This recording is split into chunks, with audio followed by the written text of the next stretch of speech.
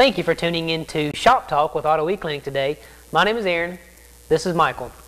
And what we're doing, we're recapping a video we done on a 2003 Chrysler PT Cruiser 2.4.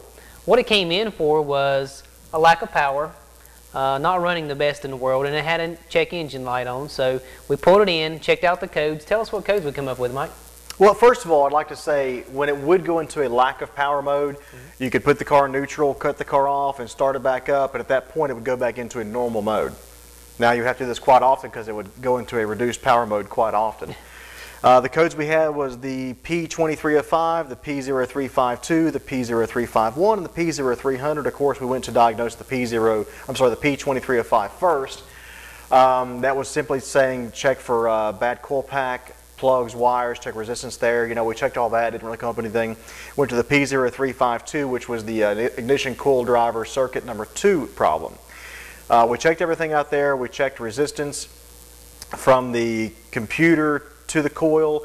We checked the ADS relay, auto shutdown relay, for power. We commanded it on with a scan tool. And we also checked for any kind of pulses from the ignition 1 or ignition 2 driver circuit. Now, the only thing here that you really couldn't do at home is if you didn't have an expensive multifunction scan tool or bidirectional scan tool, was apply the auto shutdown relay on and off. And that's what we did, Aaron. And we checked for power with the auto shutdown relay on and off to the coil. Of course, we just checked it with a simple test light, but we used our scan tool to actually go through the PCM to command that relay on and off. Other stuff we used was just simply a test light and also just a regular multimeter. Pretty inexpensive equipment there. Yeah, and that's something that a lot of people should have or should buy anyway if you're going to do any type of car repair. Correct. A test light and multimeter, definitely something you want to have laying around if you're going to attempt to work on a car. Right. Now, we ran into a pretty big issue with wrong color coding and terminal specification, terminal identification when we looked it up. This is an 03, it's VINed as an 03, it says 02 on the door, it's VINed as an 03, but we could not find the proper terminal identification. Looking at our computer, we're using 2 different programs, could not find it under that. We went to an 04, couldn't find it, then we went to an 05, and then finally found the proper terminal identification for the PCM. Now, I don't know why that is, and the color was even wrong too. It didn't look like what it read or what it was said. It didn't look correct to me at all. Now, we had to use a lot of deductive reasoning here to find out which 2 we were looking for the ignition 1, ignition 2 primary circuits there, but we did find it. Now, have you run into that before, Aaron? I want to say that could definitely throw you off, throw a wrench in our plans. I have run into it some parts-wise where, you know, vehicle should take part A, but actually takes part B. The customer brings it in, so this is not what my car has. Yeah, okay, sometimes the manufacturers may not supply the correct information, may not supply the correct information to the people that write up the repair material. Some things may get lost. Now, this was a little excessive, being an 03 and with 05 information here, so yeah, that's a bit excessive, Chrysler.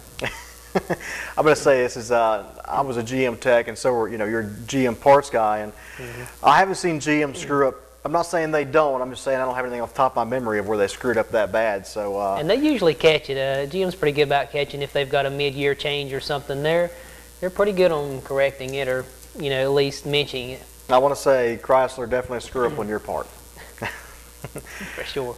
So we did come to what we believe is a proper diagnosis on this. We went through the steps. Now it's looking like we're looking at a bad PCM.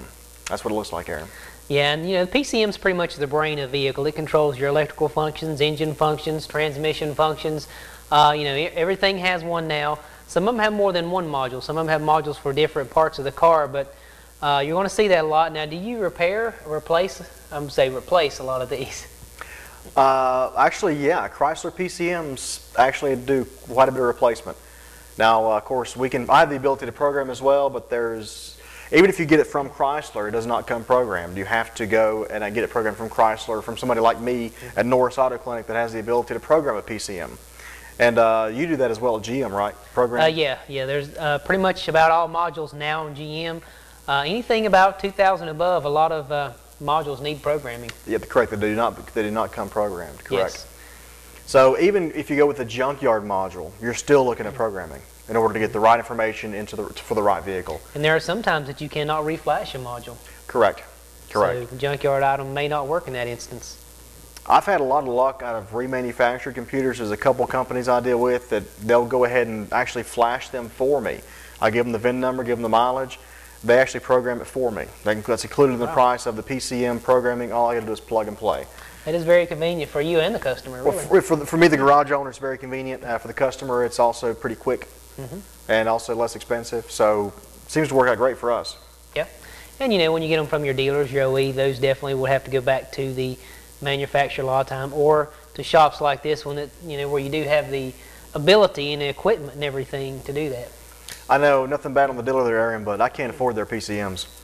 The OEM PCMs are quite a bit higher. Now your aftermarket, you know, pretty much what they do, they take an old PCM, they have a set standard, they check it, repair what's wrong. Sometimes it may be simple, sometimes it may be something pretty complex, but actually turn it around, send it back out. They really don't have a lot in parts other than just the repair time and labor on them. So yeah, they can do them a lot cheaper. The manufacturer has to build them from scratch, so, you know, therefore, as far as the return rate, usually a OEM PCM, you don't have to replace them as much, or even as replacing parts, some of the reman OEMs that you get, usually don't have a big problem with them on mine. Yeah, it's like a bunch of crap to justify their really high prices if you ask me, but whatever. I'm okay with my aftermarket reman stuff. I haven't had a problem out of it yet.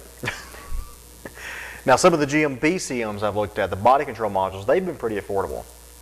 But the GM powertrain control modules, no sir. Even from Chrysler especially. You're talking $800–900 for a Chrysler PCM. I mean foreign PCMs. Oh yeah, like Honda, Toyota, yeah. Yeah. Extremely high.